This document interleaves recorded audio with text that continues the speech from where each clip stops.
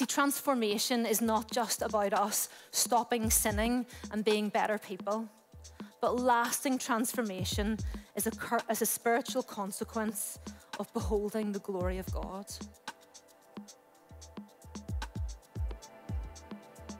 It's only when you really see him, when you really know him, when you really carve space for his presence, the transformation starts to take place. Amen. Good morning. Good morning. It's a pleasure, as always, to be teaching you guys. And I've just loved this series that we're journeying through on Exodus. I have to say, initially, when I heard that we were going to be in Exodus for 8 weeks, I thought, flip, that's a bit of a journey. No pun intended. But it's been good, hasn't it? Like, there are some absolute, it's just full of gold. And I think for me, what I've really enjoyed is, and been challenged about, is just how God is continuing to reveal himself to me. I keep finding out new things about him. I keep seeing a new aspect of him. I'm starting to understand how he works and what he does. And then when I think about that in my life and what my life looks like as I work out my faith on a day-to-day basis, this revelation of who God is starting to shape and change how I think and how I feel and how I behave. And I think that's what Scripture does to us, isn't it? That's what we want. We want to be able to dive into Scripture and read about not just other people's experiences, but we want to discover the truth of who God really is. This is his letter to us, where he reveals to us who he is. And my heart and my prayer that as we look through some of these chapters that we've been reading through this week, and in particular, we're going to be in chapter 32 of Exodus and looking at the story of what happened with the golden calf. My heart and my prayer is that you capture something of God's great love for you this morning, that you capture something of his infinitely holy character this morning, and that you realize that he is the one who is most deserving of all of our trust and our faith. That there is nothing else greater than him. There is no one else greater than him. And that in him we find everything that we need. God, this journey of Exodus, as I said, has been one of God revealing himself to his people. If we go back into Genesis and we think of the start of the journey of God and Abraham and calling him out and giving him these promises. And one of the things that he says in Genesis 17 and verse 3, God says to Abraham, he says, "As for me, this is my covenant with you. You will be the father of many nations. No longer will you be called Abram. Your name will be Abraham, for I have made you a father of many nations, and I will make you very fruitful, and I will make nations of you, and kings will come from you. I will establish my covenant as an everlasting covenant between me and you and your descendants after you for the generation to come, to be your God and the God of your descendants after you. The whole of Canaan, where you now reside as a foreigner, I will give as an everlasting possession to you and your descendants after you, and I will be their God." God wants to be our God. He's not just some distant, removed character who sits in the clouds and peers down at us, wanting to see what we're doing. But God wants to come near to us. Right from the very beginning, he has established this covenant with us, with his people, saying that I will be your God and you will be my people. Put me first and I'll put you first. If you put me first and you hide yourself in me, you will receive all the benefits of knowing me and of being in relationship with me. I will be your God. And so as we journey through Exodus, we see this revelation of God right from the very beginning when Moses meets him at the burning bush and God says, "I am who I am," declaring his sovereignty and his power. And then as Moses journeys with God, and we see the plagues unfolding as he comes against this power of Pharaoh, who was like a god to his nation. And each of these different plagues representing different gods that the Israelites worshipped. And God every time saying, I am the one true God. I am bigger and I am more powerful and I am the only one who is worthy of all worship. And as the Israelites journey through the wilderness, he reveals more of himself to him. I am the God who rescues you. I am the God who provides for you. I am the God who protects you. I am the God who hears your cries and your grumblings. I am the God who answers your prayers. I am the God who goes before you, who is behind you, who surrounds you. I am the God who will never leave you. And then he gives them these beautiful laws and commandments which reveal more of who he is. And right at the very start, he says, you shall have no other God before me. Now, God's not afraid of us having other gods. He's not worried that if maybe we have another God, then he might lose his position of power and authority. And, he could be, his throne could be upset and that would be the end. And oh no, like that's it over for him. No, God's not afraid of competition. But what God knows is that in his sovereign power, in his divine authority, in the holiness of who he is, that there is nothing better than him, that he is complete in himself and we find completeness in him. And so when we have no other gods before him, when we put him front and center, when he is the only thing that consumes our gaze and our thoughts, then we find the best of ourselves in him and the best of everything that he's intended for all of creation, for all of time.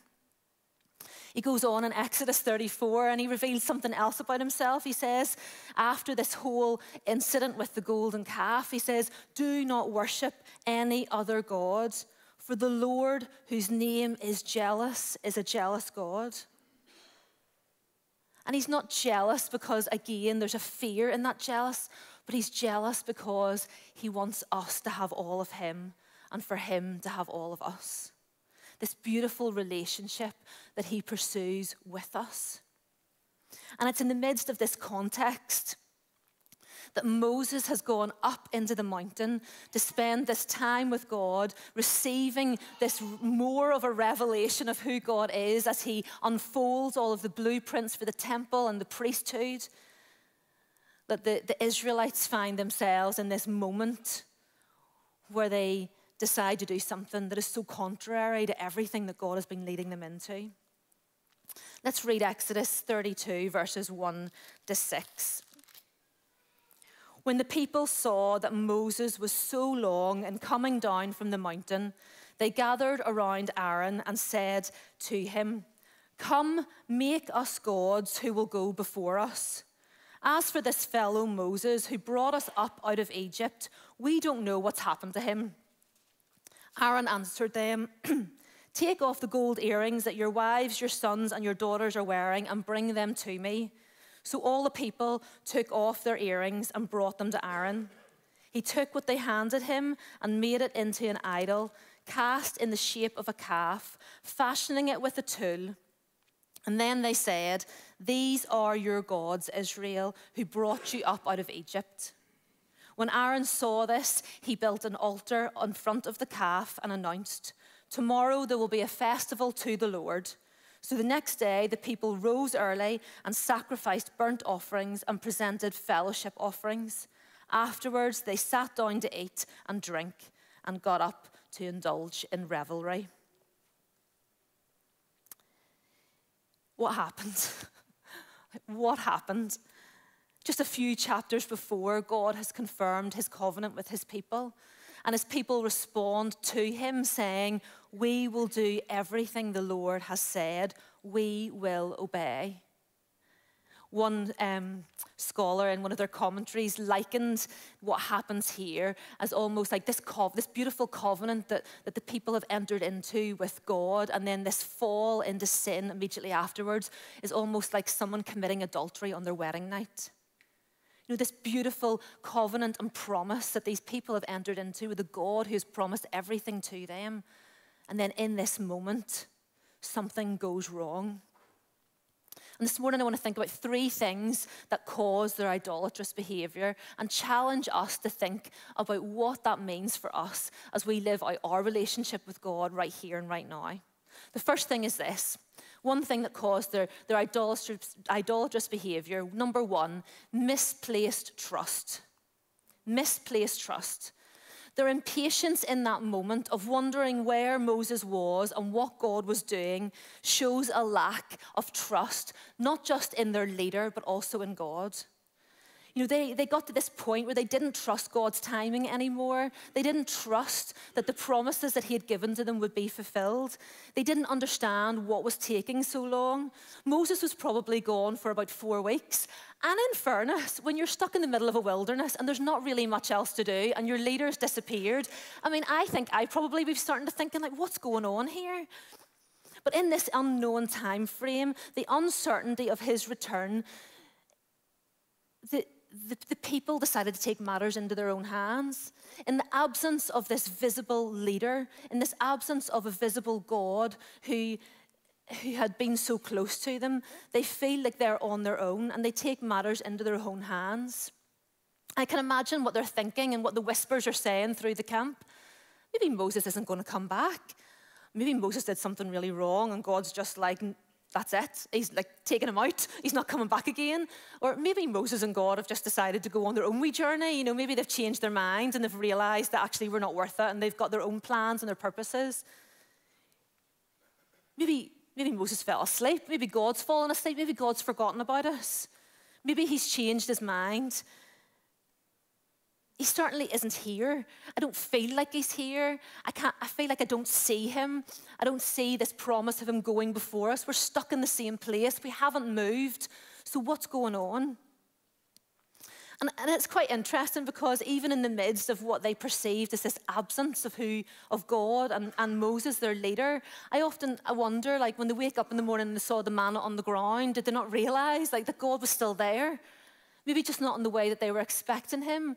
That whenever the pillar of cloud and the pillar of fire made it was so visible to them, did they forget that that's where God was? That he wasn't restrained to this one place on the mountain, but actually that he was everywhere and he was with them? See, impatience develops when we aren't where we think we're supposed to be. Many times have you been standing in a queue and you're thinking like realistically, I should be at the top of this queue in 5 minutes? And then 10 minutes in, you're still twiddling your thumbs and you're pacing backwards and forwards and you start muttering and you get really annoyed and then you look for opportunities. Is that person, maybe they're on their phone, could I just sneak past them? You know, you want to take things into your own hands because you know that you need to be in a certain place and your timing is what you think it should be in that moment. Things aren't moving as quickly as what we expected them to. And what usually happens is we take matters into our own hands. We all know that familiar phrase, if you want a job done right, do it yourself. Isn't that right? But misplaced trust demonstrates a misunderstanding of who God really is. A misplaced trust demonstrates a misunderstanding of who God is.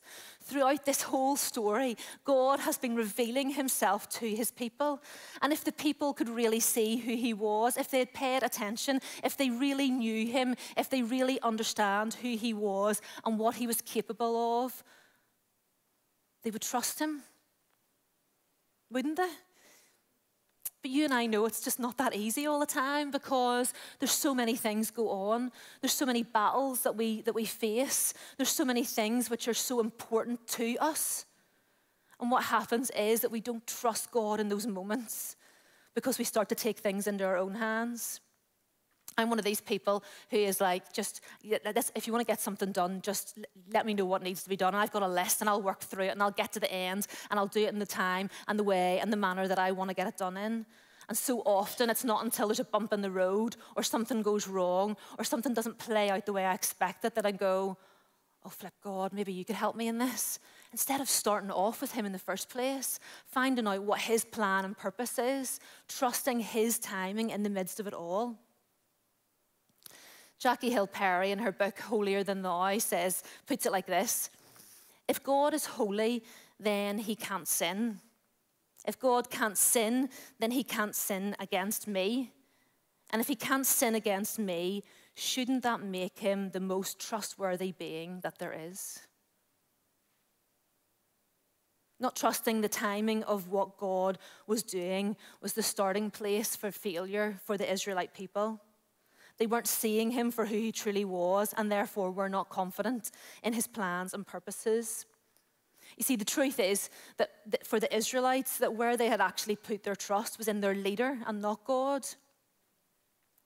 They had seen the invisible God in action, but they wanted something that they could touch, something that they could feel, something that had a face. But you see, Moses wasn't holy. Moses wasn't God. And so the reality is that the doubt that they had of whether Moses would come back again was probably well-founded. Because he wasn't God, he could have let them down. And they're probably thinking about that time way back in the day. Do you remember when Moses tried to rescue them before and ended up killing somebody? I mean, Moses was human. He made mistakes. But if we try to understand God through our human constraints, we'll never completely trust him. If we try to understand the love he has for us through the love that we've experienced in our own world, we'll never really understand it.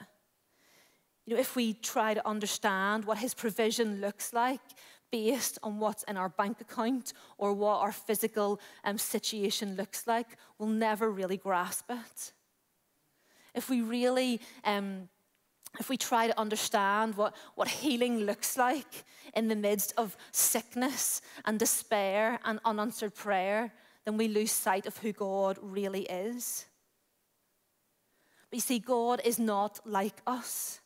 God does not behave like us. He is holy and therefore completely trustworthy. He will not lie. He will not break his promises. He will not change his mind, and he will not hurt us.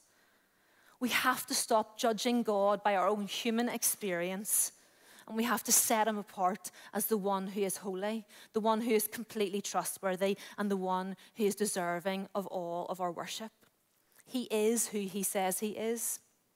There is no shadow of turning in him. He is trustworthy and then worthy of complete surrender. The things that hold us back from giving everything to him is because we've misplaced our trust in him.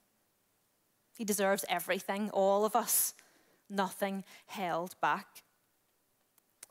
So that's misplaced trust. The second thing that we see going on here with the Israelite people is misplaced resources. Misplaced resources. The gold that was used to make the calf, where did it come from? We talked about this a bit last week. Charlotte was pointing this out, and we understand that whenever the Israelites left Egypt, they were able to plunder the Egyptians, and they found favor with the Egyptians, and they were able to fill their boots, fill everything. They had all the gold, all the silver, all the material, all the provision, everything that they could ever need, they were able to bring with them, and they took it with them.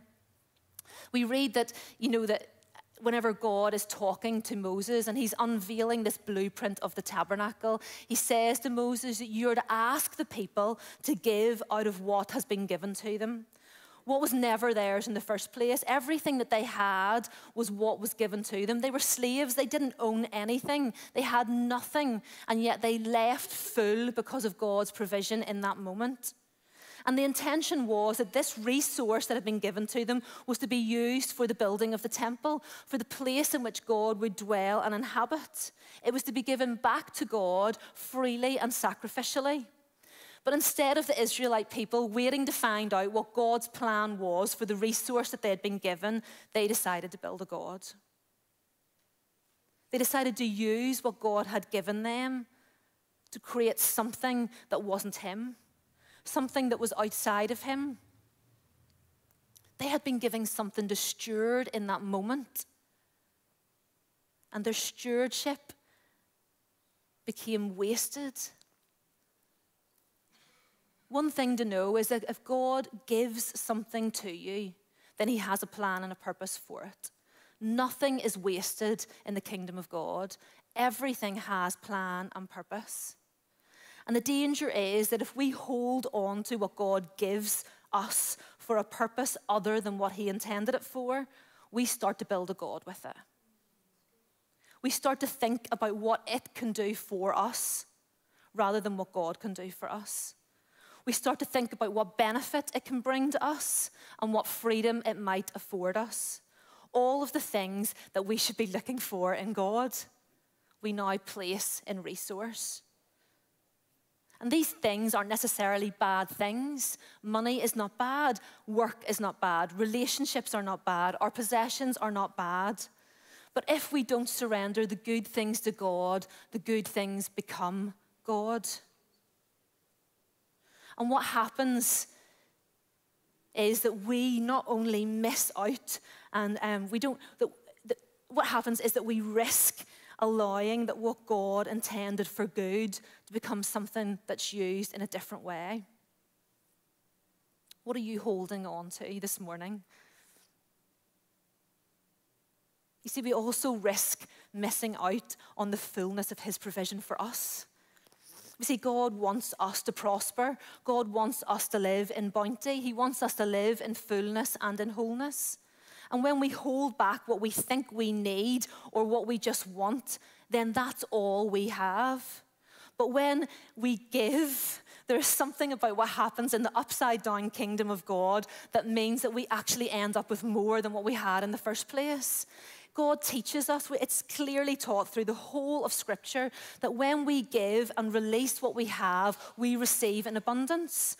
Proverbs 3 and verse 9 says, "Honor the Lord with your wealth and with the first fruits of all of your crops. Then your barns will be filled to overflowing and your vats will brim with good wine." Luke 6 and 38, Jesus says, "Give and it will be given to you. A good measure, pressed down, shaken together and running over, will be poured into your lap." Everything that we have is a gift from God. It's not ours to hold on to. And so what we do with it is to bring God honor and glory. It's to discover what are the divine purposes that you have in the things that I have. What is the divine purpose that God has in the stuff that he's given us? And for us to release it back to him and say, do what you will with it. And the beautiful thing in that transaction is that we become blessed, that we have more than enough, and we live in the fullness and the provision of what he has for us. Everything that we have is a gift from God, and what he is calling us to do is be good stewards of everything that we have. Not to take it like the Israelites did and be fearful of maybe what was going on in the circumstances around them and turn it into something that met their needs in that very small moment, but yet created this distance between them and God. The third thing that we see going on here, we've seen misplaced trust, misplaced resources, and the third thing is misplaced worship. See, the Israelites really did want to worship God. They actually did believe that, that they were worshiping God in this moment. But what happened was that it wasn't the God that we know, but it was a God that they had created to represent him. They wanted God to fit into their idea of what he should be. And so they create something that's tangible, something that they can feel and that they can touch. We all know as Christians how difficult it is to place your trust in something that you cannot see. Something that feels so removed and so distant from us. But yet God promises us that in his fullness, in his invisibleness is also his fullness. But yet the Israelites needed something to touch. They needed something to hold on to. And so they made a God that they can see. The created became the creator in that moment, and they shaped God into their liking to fit their mold, their expectations, their requirements, their desires, and in doing so have shrunk God into their limitations and expectations. And don't we just do exactly the same? I think sometimes when we read passages like this and we think of idolatry, we think of things that we've set in a greater position than God. We think of other religions that have physical idols that they bow down and worship. We think of our possessions and the things that we own, or we think of money, or we think of power, and we think that these are the things that actually get in our way. But actually the biggest thing, the biggest stumbling block and the biggest idol that we have comes from deep inside of ourselves. Because there's something inside of us that wants to be in control. There's something inside of us that wants to know exactly what's happening and how it's all going to work out. There's something inside of us that has an agenda and has a plan and has a purpose and wants God to fit inside of it instead of allowing us to step into the fullness of what he has. We place constraints and restrictions and limitations on God every single day. The way that we pray and what we pray for, the way that we go about our lives, or the conversations that we have with others. And we get so frustrated when God doesn't answer our prayers the way we expect him to. We get so frustrated whenever God doesn't move in the way that we want him to. We get so frustrated that when our life involves a little bit of sacrifice or some compromise that wasn't part of our plan, or even, dare I say it, some suffering. The Israelites had this false perception of who the true God was. I don't think that they were trying to replace God with another God. I think that they had just got mixed up and misunderstood who God was. This calf was supposed to represent God, and they still wanted to worship him, but on their terms. They were sincere in their worship, but they were sincerely wrong. They tried to do good things and right things, but for the completely wrong reasons. From the outside looking in, it looked good. Verse 5 says, they built an altar. That's a good thing, to build an altar. It says that they had a festival to the Lord. That's a good thing, having a festival to God.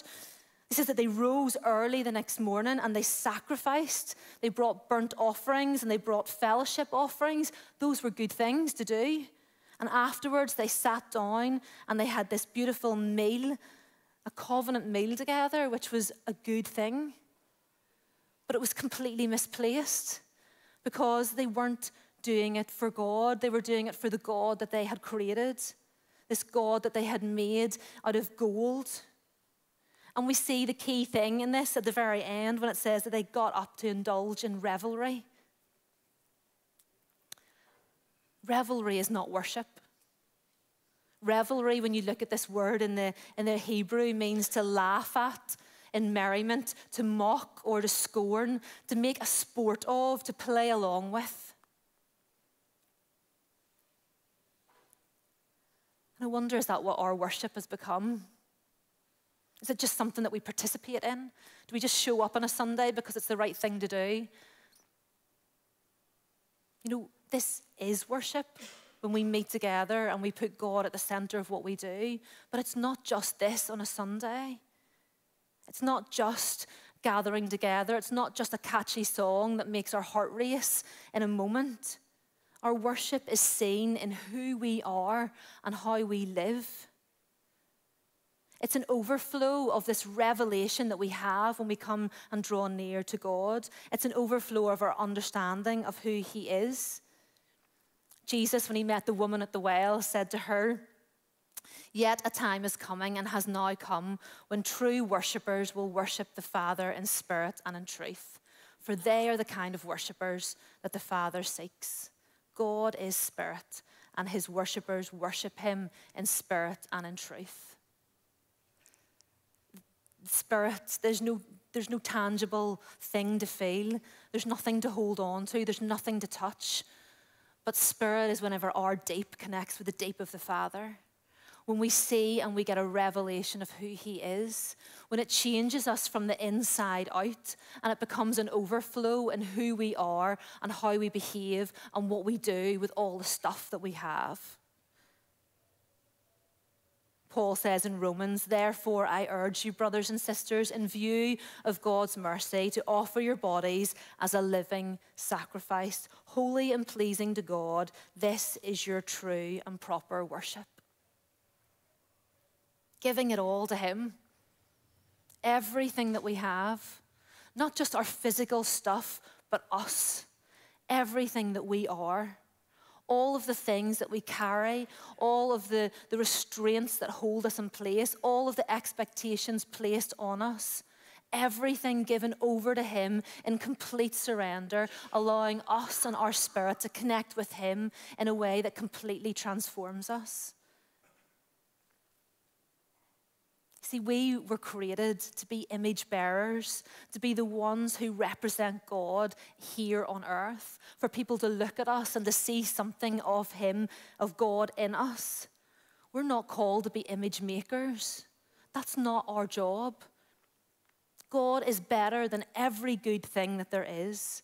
And our choice is, do we make God ruler of our life, completely surrendering everything to Him, or do we make good things God of our life? See, all of us are prone to worshipping a God of our own making, whether it's something physical or whether it's something within ourselves. And so that's why God commands, you're to have no other God before me. Because He knows that we need to worship Him and Him alone. That in Him alone we find the fullness of everything He has for us, and we find ourselves in Him. And we know that sin is the root of the problem here. We know that we are sinful, fallen people. But we also know, as David so beautifully led us through, that we have a Savior, one who came, like Moses mediated on behalf of the people before God and saw their salvation in that moment, that we have a mediator who mediates on behalf of us. That this story of Moses points us towards one who was to come and who has come, Jesus Christ, who pays the price for all of our sin and our shame. And we know that we step into a life of complete freedom, that where the Israelites made this journey of freedom, that we get to stand in complete freedom today because of the journey that Jesus made from heaven to earth, to the cross, rose again, and is now seated at the right hand of the Father. And so we get to live in complete freedom. But you and I know that tussle is real, that there's something inside of us that even though no matter how hard we want to do the right thing, no matter how hard we want to turn away from our sin, no matter how hard it is to put God right at front and center all of the time, that there's still a desire inside of us that wants that. And I think we see in Moses here a glimpse of the answer to this problem. You see, I can tell you this morning, do this, do this, do this, and then everything will be okay. Put down your idols, repent of your sins, put some spiritual practices in place that help you to overcome the flesh. But actually what Moses shows us is that the solution is found in this wholehearted pursuit of God's presence. See, transformation is not just about us stopping sinning and being better people.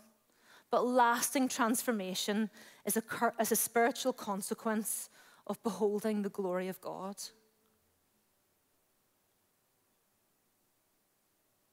It's only when you really see Him, when you really know Him, when you really carve space for His presence, that transformation starts to take place.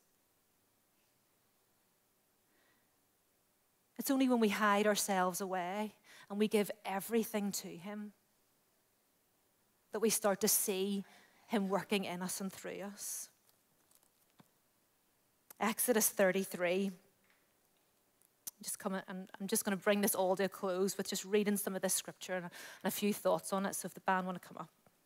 Exodus 33 and verse 12, Moses says to the Lord, "You have been telling me, lead these people, but you have not let me know whom you will send with me. You have said, I know you by name, and you have found favor with me. If you are pleased with me, teach me your ways, so that I may know you and continue to find favor with you." That needs to be the cry of our hearts this morning, CFC East. We need to come to God. He's told us that He knows us by name. We know that we have found favor with Him. And so this morning, Lord, if you are pleased with me, teach me your ways so that I may know you and continue to find favor with you. And the Lord replies, my presence will go with you and I will give you rest. And Moses says to him, if your presence does not go with us, do not send us up from here. How will anyone know that you're pleased with me and your people unless you go with us? What else distinguishes me and your people from all the other people on the face of the earth? And the Lord says to Moses, I will do the very thing that you've asked because I am pleased with you and I know you by name. And Moses says, now show me your glory.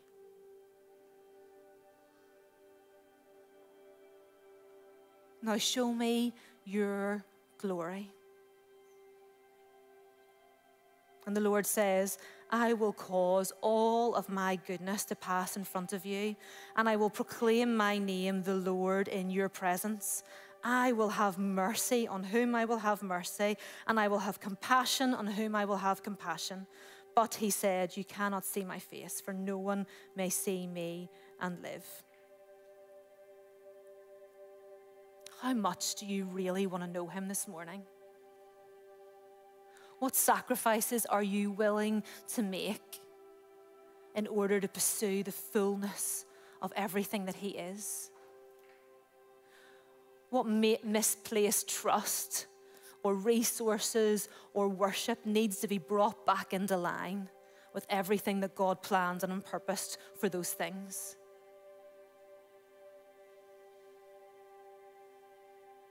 I don't know about you, but I don't want anything in my life to stop me from stepping into the fullness of what God has for me. I don't want to miss out on one iota of his blessing. I don't want to miss out on one tiny part of the beautiful story that he's written for me. I want to be able to step into the fullness of everything that he's said about me, everything that he's spoken over me. I want to know that and its fullness in my life. I want to be a force to be reckoned with. I want to be someone who displays the glory of God. I want to be an image bearer for him in this world. I want people to look at me and see Christ in me. Not for my fame or for my glory, but because I want people to know him, because he's good, and because he's compassionate, and because he's kind. And so this morning, as we just take a moment to pray and respond, Holy Spirit, will you reveal to us what's misplaced and help us to put it back into place?